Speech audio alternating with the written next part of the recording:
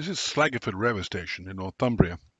It's on a line that was opened in 1852 and closed in 1976. It was standard gauge originally. However, it was reopened as the South Tynedale Railway. It's now about 5 miles in length, and Slaggyford was reopened in 2018 after having been closed for 42 years.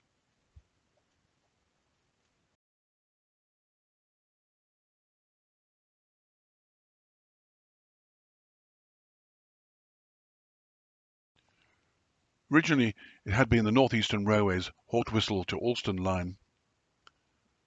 When it was reopened as a 2-foot gauge, the intention is still to eventually reach Haltwhistle.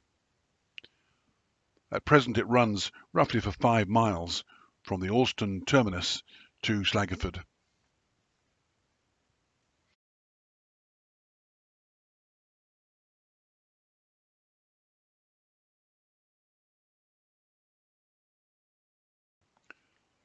In its standard gauge days, it had been a staff station and also had a small goods yard.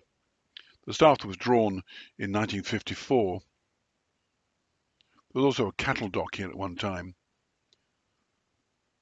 Nowadays, the first of the stations or halts on the line is Lintley, lying to the south.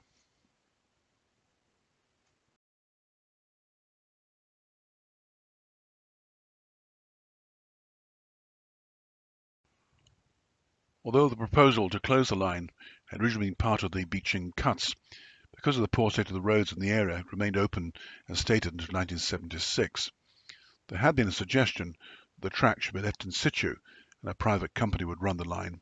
However, this was rejected and all the track was lifted.